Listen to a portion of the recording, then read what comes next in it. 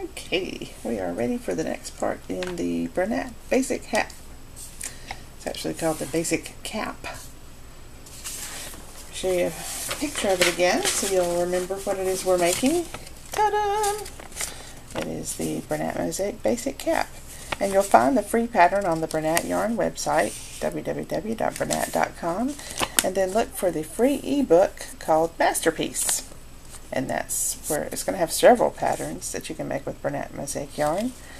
And we are making the hat, or the basic cap. This is the ladies version, basic or slouchy.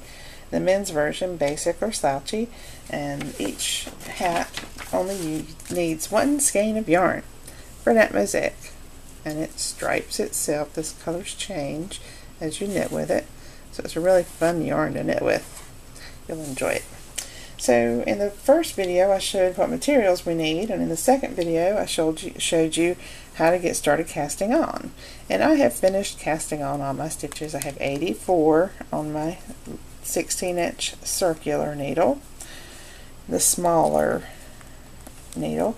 And what I'm doing right now is I'm feeling around to make sure that my stitches are not twisted, because you don't want to have your stitches twisted before you start joining in the round. So I just feel around and I make sure all of the bottom of the stitches is on the inside of the circle. So I just feel around and everything feels right. So now I'm ready to join in the round, and this is how I join in the round. I get the yarn, the needle with the yarn from the ball in my right hand and the other needle in the left hand, and I get what was the last stitch here and bring it over to the right needle, and I get what was the last stitch on the right needle and I carry it across to the left needle. Oh, the world fell apart. There. My circular needle knocked off the camera. So let me show you that again so you see what I'm doing here. Put that back like it was. So here we are, just like that. Didn't mean to knock you off the counter. I hope you're okay. I didn't hit your head, did I? Okay. That's the left needle. This is the right needle. And I get the last stitch and I bring it over to this needle. And then I come across here to get the what was the last stitch here. And I bring it across over to the left needle. And so they pass through each other. Just like that. Now they've swapped places. Now the stitch that was on the right needle is on the left needle, and the stitch that was on the left needle is on the right needle. And here is where you need to put your little stitch marker. Just like that. Now we're ready to go in the round. We're going to be knitting around and around and around. And at this point is where we'll be doing ribbing.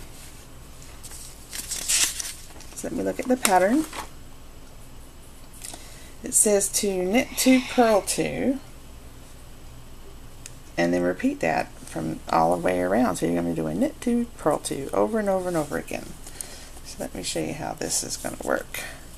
The first stitch is going to be pretty tight because that's the one that you brought over from the right needle. So now pull that yarn. I'm going to knit 1. And then you knit the second one. And the first row is always the hardest, so you just have to be patient with that first row. I'm going to move this yarn out of the way to help you see a little bit better about what we're doing with our stitches here. So I knit the first 2, and now I bring the yarn forward, and I'm going to purl 2 stitches now.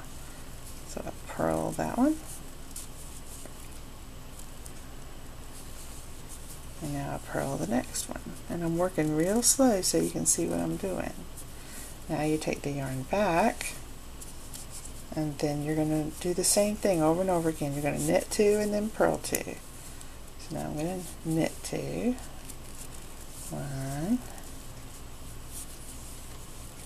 2, And then I bring the yarn forward, and I'm going to purl 2. 1, 2. Always remember to take the yarn back when you're ready to do knit stitches, and bring the yarn forward when you want to do purl stitches.